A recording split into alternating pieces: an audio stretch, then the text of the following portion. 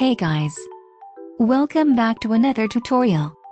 If you're new on my channel, don't forget to subscribe. Also click the notification bell so that you'll be notified every time I post a new video. For today's Lightroom tutorial, I will show you how to create this filter.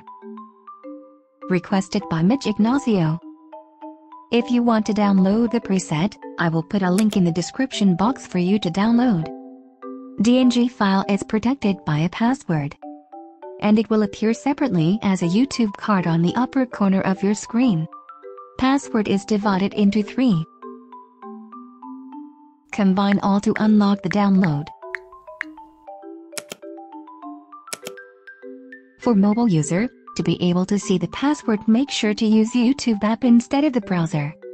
Here's the before and after photos using this Lightroom preset.